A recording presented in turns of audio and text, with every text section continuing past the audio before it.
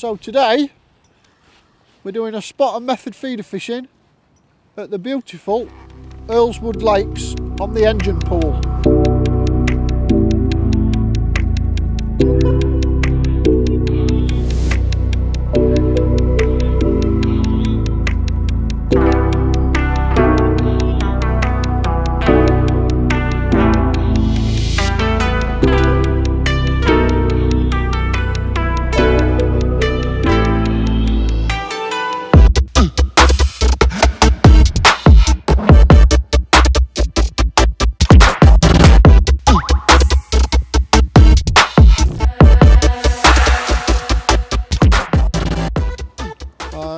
It's virtually all F1s in here, ranging from a small one around £1.5 up to £4 plus, and these fish are exceptionally fit.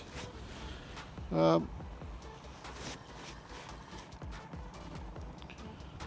having a great day here today. Zolt says the water's cold, but the fish are biting.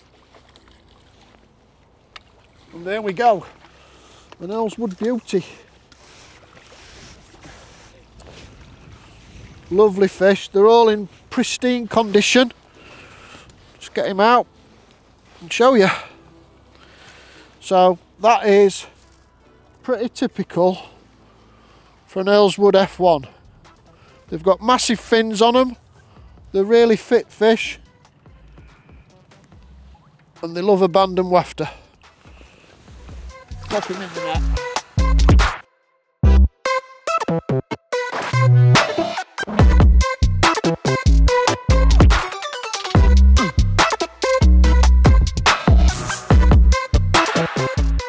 It's a very dull overcast day, and I think we are going to get some rain at some stage, but the fishing is usually pretty good here.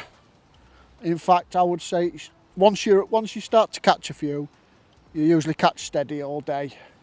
For those who've not familiar with the venue, it's 99% F1s. I don't think I've ever caught anything but an F1 here, but there are the odd bream and the odd big carp in here, but most of the time it's F1s, and it's just steady fishing. In the warmer months they catch on the pole, and in this time of year now, as it gets colder, they go a little bit further out, but normally I'd say 35 to 40 metres is good enough. That's all we'll fish today. I've got an 11-foot rod. I am going to feed a 15 to 20 metre line with a few pellets, 8mm pellets, because if we have a good day, I expect to catch on that as well. There's one, there's a bite, look, pulling the rod round. He swam towards me now, just pick up, and he's on. Some days you can come and you've got to wait for the fish to come into your peg, but they will. If you're confident and you keep casting fairly regularly, at some stage they come into your peg. If you're lucky, they'll settle down. Get the odd liner. Most bites they just pull the rod round. And it's for pleasure fishing, it's a great place to come if you just want to get your rod bent. And trust me, they do bend your rod. For small fish, they fight ever so hard. They've got massive fins on them, and they just fight so well. I'm using a large flatbed Mifford feeder today. It's really personal choice. You catch on whatever you choose to do, be it a pellet feeder or a Banjo XR. You know, I'm sat here pleasure fishing today, so I'm just using a large feeder, giving them a bit of bait, and it's working fine.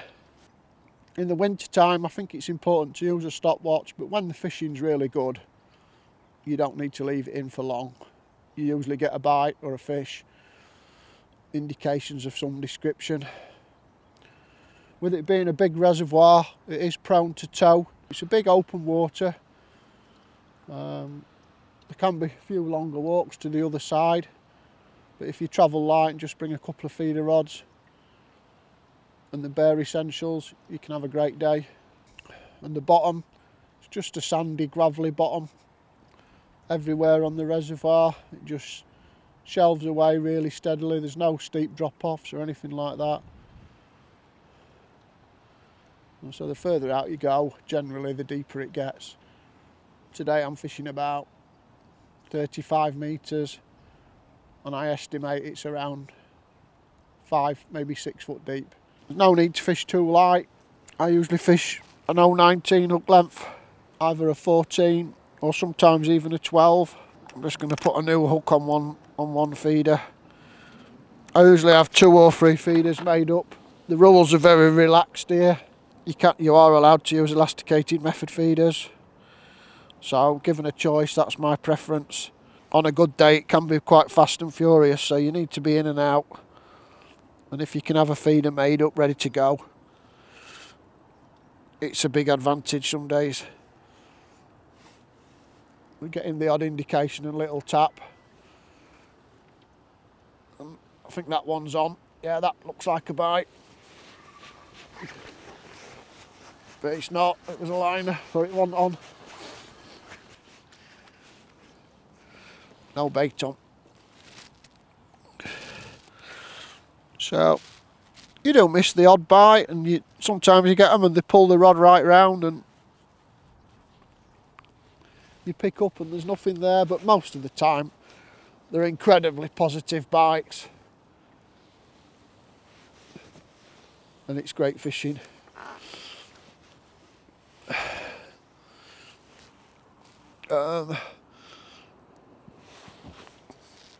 You definitely need a rod rest that is going to rescue the rod or hold the rod in position. Sometimes the bites are incredibly vicious, and they do literally pull your rod off the rod rest sometimes, so you've got to be ready for them. My advice is, when you come, use a rod rest of some description that's going to grip your rod, because they are proper vicious bites some days. That's a bite, look.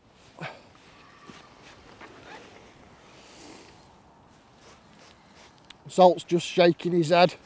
It's still early in the session and we've had about half a dozen fish, and it's just steady away.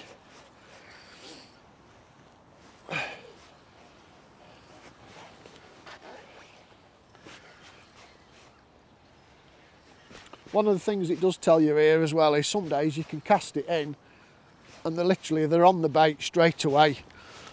You know, you hardly get a chance to pull the rod in the rod rest, and to say it's still pretty cold and clear water, the fish absolutely nail the bait straight away. It's amazing how quickly they can take the bait, especially when you think that it's buried in the middle of a method ball. They soon attack it and find the hook bait. It's one of the smaller ones today. It never really matters what hook bait you use. I just prefer wafters. They're easy, convenient. Pellets is just as good some days.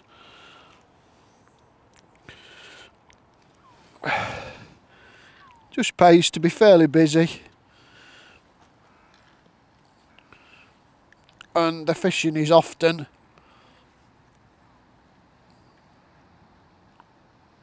as easy as you want to make it. So we're not making it complicated today, just a nice steady lob. Hit the clip. I always fish to a clip on here. Just, even in winter, I tend to like to fish down one hole. Once the fish arrive, they usually stay put. It's not very often you have to move further out. And that's what I mean about how quick you can get a bite.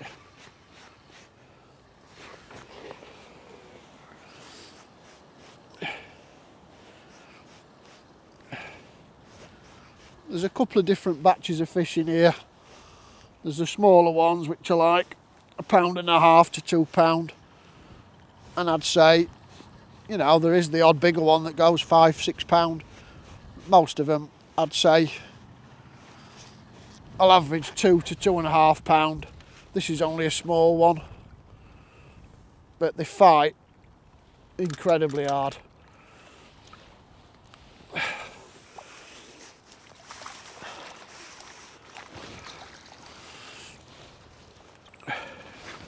Yeah, I'm just using a large 30-gram flatbed method feeder, 019 hook length power line. The reflow power, it's my favourite hook length line. Caught so many fish using it over the years, I'm very confident with it.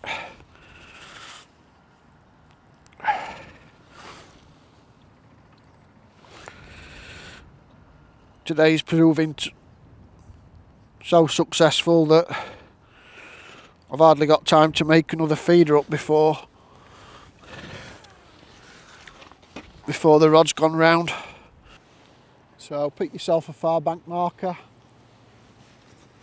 just give it a cast just slightly more so you always comfortably hit the clip. You don't want to be hitting the clip dead hard, but you just need to be comfortably hitting it. Get the rod in the rod rest, sink the line. Today the tow's against the wind, so it's making for pretty comfortable fishing really. And I've got one eye on my rod tip while I'm making another feeder up.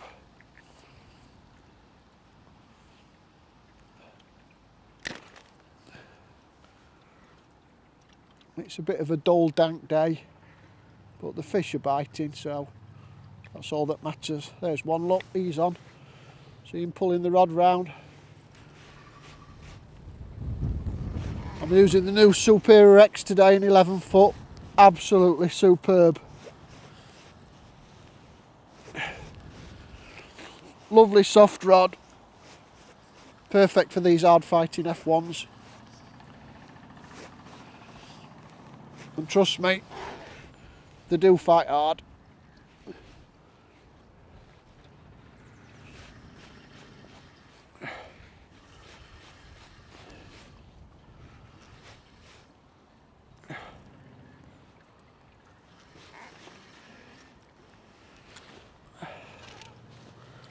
So this is just a small one.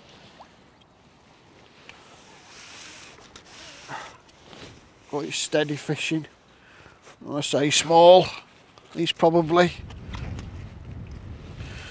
close to £2, that one.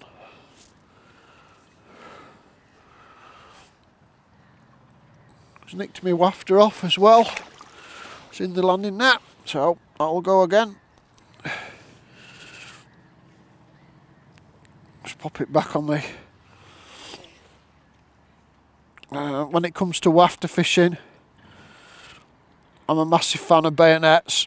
I honestly believe that you can't get a true presentation of a wafter unless you use a bayonet. Bands are good for pellets and sinking bandoms, but when it comes to a proper critically balanced wafter, you've got to use a bayonet. It's as simple as that.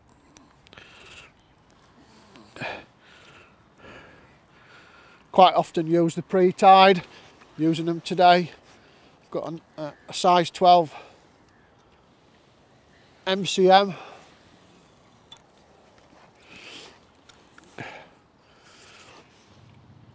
So just letting the line sink, put the rod in the rod rest. As the line sinks and the tow, it catches up with the tow. Just gives a nice little tension on the tip. Like it pretty slack as a rule.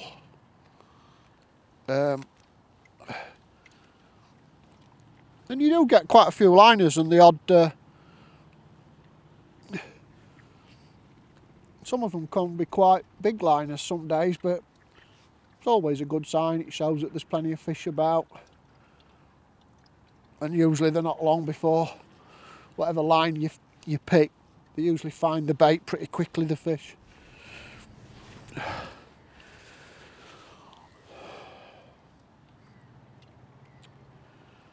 So, like I say, I'm pleasure fishing today, so I've chosen to use a big feeder, put plenty of bait in, and we're starting to catch nice and steady now.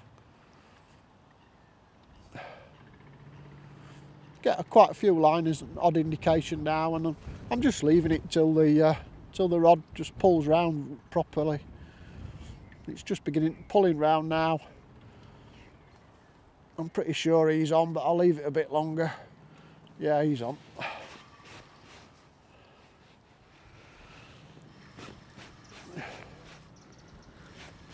It really is a great venue, and for anybody who lives nearby, I'd definitely recommend it. You know, I fished it in the depths of winter last year when the lake was half frozen, and it still fishes well. And I think it's about nearly a fortnight since I last fished it, and the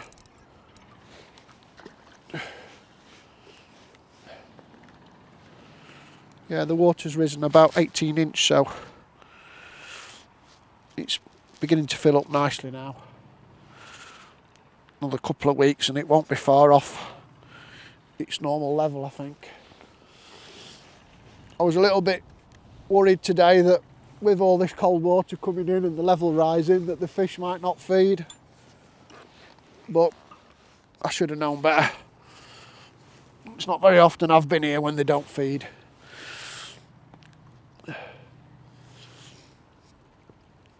Some days you come and in a match situation, you have to be a little bit patient. Sometimes they can take a while to find your bait, but at the moment, I think it's fair to say that they're finding it pretty quickly. I've not even got a chance to make another feeder up.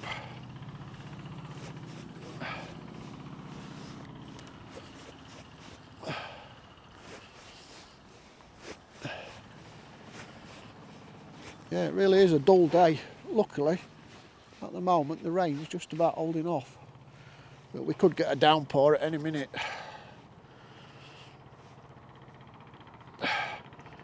I'm really impressed with this new rod.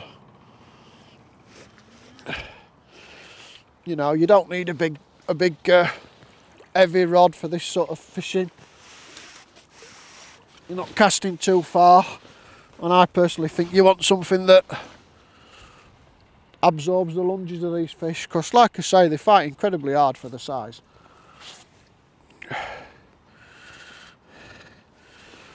And there's certainly no mistaking a bite when you get one. It's just lovely, easy fishing. Today I'm using the new Superior X in 11 foot, and the action on them is sublime. They cast like a dream. They've got mini guides on them. The line flows through the rings, dead easy. And I actually think you can get a little bit extra distance with these rods, with these rings. And that, he's still trying to beat me up in the net. He's a beautiful Earlswood F1. Perfect. Pop him in the net.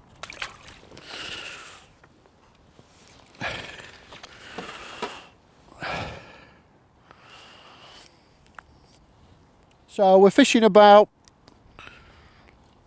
35 metres today, just a nice steady lob. It's a cold, windy day, very dull as you can see.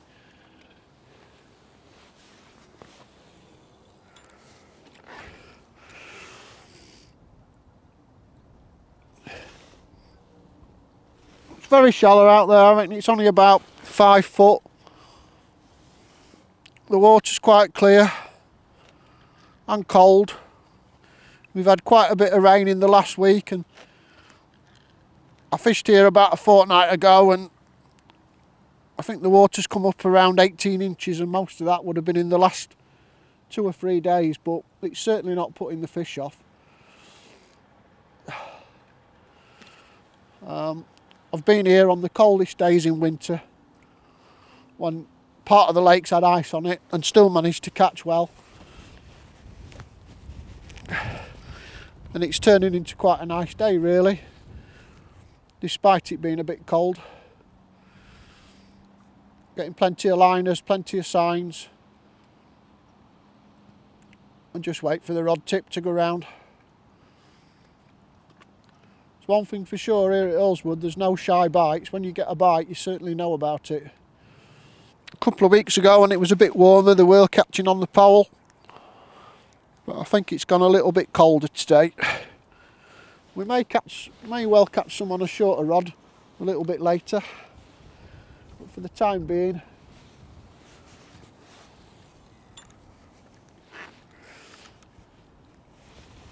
we're just plodding away here.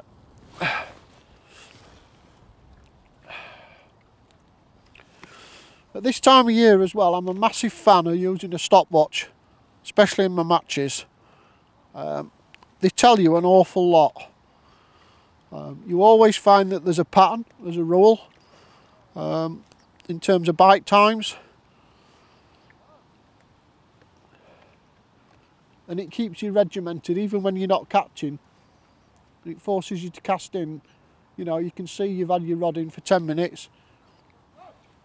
You can wind it in and cast back out. On this venue it is important to keep casting fairly frequently. Obviously on the colder days you have to wait a little bit longer, but on a good day you get bites pretty quickly. Yeah, in the colder months as well, I also think it's important to squeeze your method quite hard. The longer you're waiting for a bite, the harder you can squeeze it. Because if you squeeze it hard, you're 100% confident that it hits the bottom intact. And then in the colder weather, it does take a little bit longer to break down. But by squeezing it hard, you know, when it's really cold, some days you've got to wait at least 10 minutes for a bite. But so you can squeeze it hard, but still be confident that it lands properly, it sinks correctly, and it breaks. It doesn't break up mid-water. You don't get any pellets coming off it. It sinks to the bottom. I've moved on to the 10-foot Superior X now, just to give that a go on this shorter line. It might be a little bit ambitious today, but we'll see if we can catch some on this.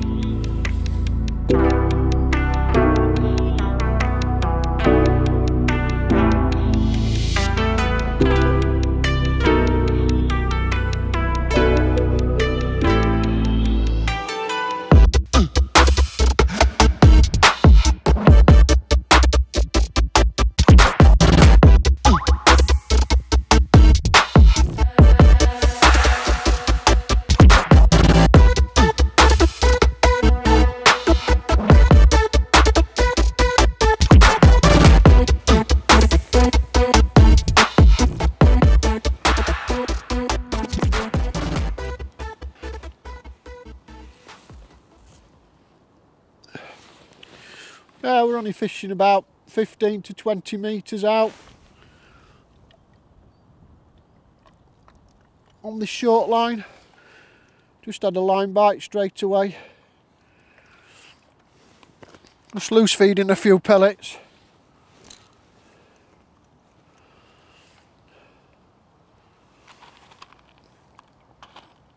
Not loads. Look, there's a bite on the short line. Taking a bit of line off the clutch. Even the coot's getting in on the action.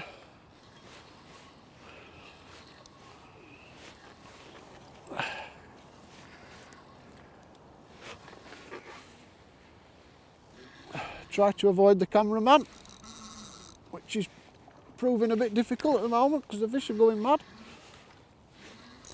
There we go.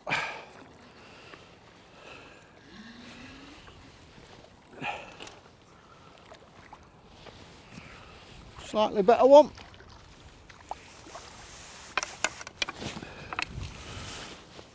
Yeah, he's a beauty, this one. Absolute beauty. He's going mad in the net. He's still trying to beat me up.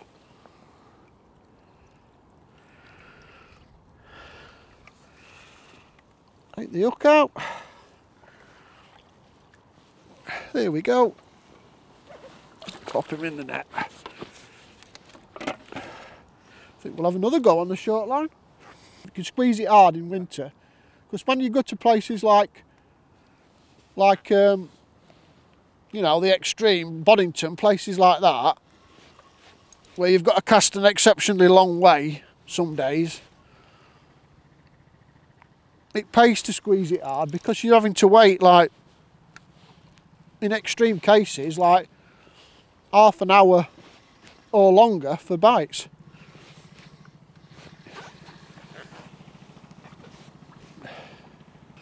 So this 10-foot rod, slightly softer action, but perfect for this short line.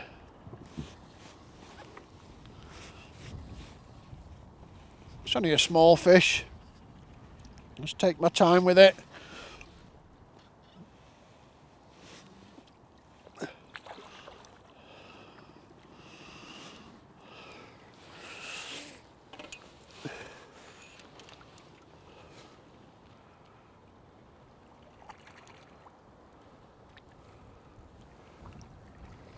There we go. He's in the net. We've had quite a few of the smaller ones today, but they're still quality fish, and they're all in pristine condition. There we go. Chuck it out again, see if we can catch another.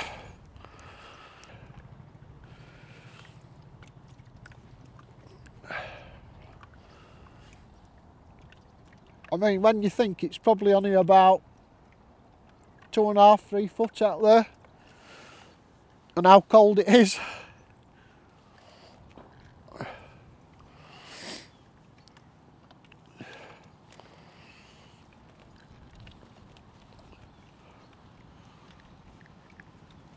There's a bite.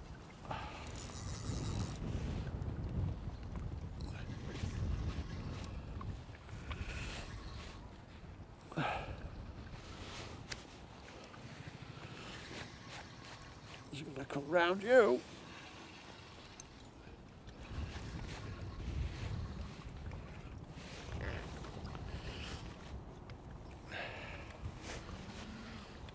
Yes, I'm well impressed with this new Superior X rod. I think we're going to call this the last fish of the day. We've had an absolutely fantastic session at Earlswood Lakes on the engine pool. We've caught fish steady all day on simple method tactics. Fin Perfect 2 mils and the wafters. Give it a try, guys. This is a great venue. So if you want to see more on the Preston Innovations YouTube channel, don't forget to like and subscribe, and check out some of the other videos by the other consultants.